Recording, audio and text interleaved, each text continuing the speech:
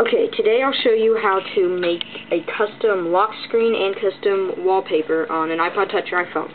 So the first thing you want to do is right click, go down to New, and go up to Folder. And you would click that. I already have one made. You can name that anything. I just made mine called Example Theme. So once you have that created, you want to go into a photo editing thing like Paint.net. And now you hit File, New. The dimensions are 320 by 480. Hit OK. It's like an iPod touchscreen. Now here you could paint your own thing. It doesn't really matter what you do. I have a picture from the internet that I want to use, so you just drag, drop, add into layers.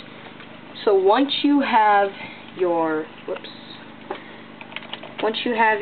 theme or your picture that you want to use, you can hit File, Save As, and go to the folder that you made. Here's my example theme. Make sure that it is a PNG image, and it doesn't have to be in any other folder, just the folder that you created. This is from the part 1 video.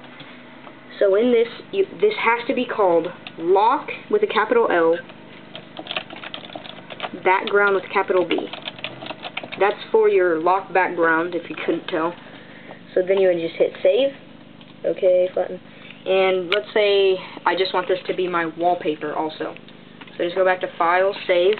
In the same area that you save that, make sure it's a PNG. It has to be capital W, A, Wallpaper. Just like that. So save those. So once you have that, you can exit out of here. Let me just exit out of here. And open up. You should have these two pictures. That's from part 1. So just ignore that.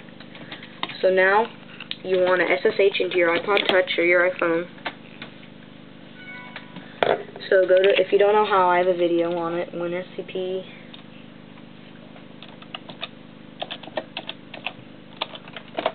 Log in.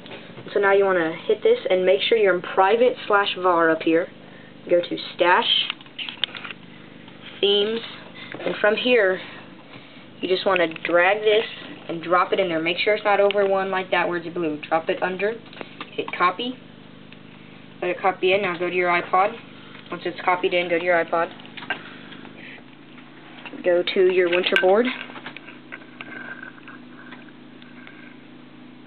Uncheck everything. Here it is, example theme. Check that. Hit home. Let it refresh.